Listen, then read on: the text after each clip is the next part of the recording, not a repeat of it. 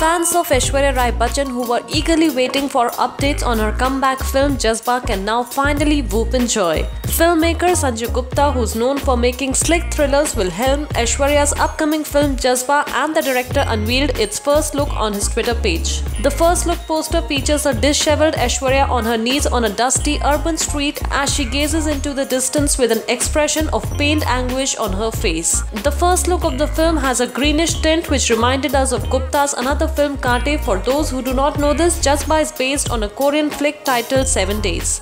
The film will have Aishwarya playing a lawyer who has to save a death row convict from the gallows in order to get her kidnapped daughter back. Apart from Aish, the film also stars Irrfan Khan, Chandan Roy Sayal, Shabana Azmi, Anupam Kher and others. Jazbaa is slated to release on October 9 this year.